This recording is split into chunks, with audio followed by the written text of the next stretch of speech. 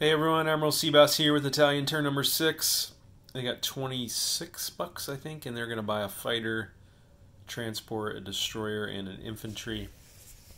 They've only got one attack, and they brought the bomber from Greece and the fighter from Rome, and they're going to hit that U.S. naval force, which is only a battle cruiser and 6 transports. So let's see what they can do here. So the fighter attacks at 3, and the bomber attacks at 4. They're only looking for 1 hit. And they got it. So the battle cruiser defends, I believe, at 7. Let me check. Yep, 7 on a D12. And it hits. And I'm actually going to lose the bomber because it cannot scramble. So, and I just bought another fighter for that very purpose, so I can have 2 fighters just scramble into that sea zone in case all that stuff comes in next turn. So this is all gone. Just took out 6 transports and a U.S. battle cruiser.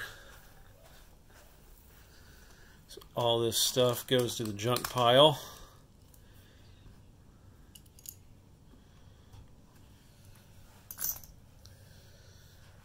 This guy will land back in Rome like that. And I'm gonna push probably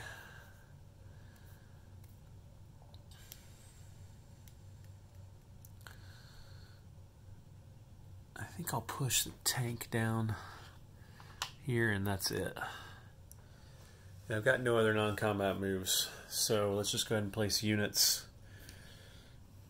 This fighter will go here. It's 2 fighters in Rome.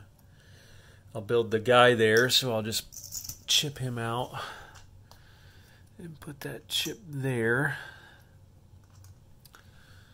And I'll build the transport there with the destroyer. So if they want to try to come in, they can. But I got a destroyer and 2 fighters that'll come in and will almost certainly take out the aircraft carrier. Actually, I'm not sure if the air and the bomber. Yeah, I doubt the U.S. will try it, but whatever. So that's it for the Italian turn.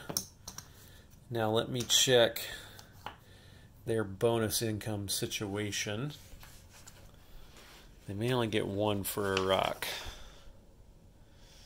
Yes. They don't get this one. Actually, they do get this one again, so that's 5. They don't get that one, and they get that one, so that's 7. Plus 17, that's 24. Plus they have wartime economy.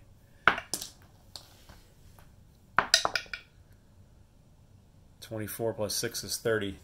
Man, that's a gut shot for the Allies. Italy gets 30 bucks to spend next turn on turn 7. And the U.S., they can bring a light cruiser over, but that's it.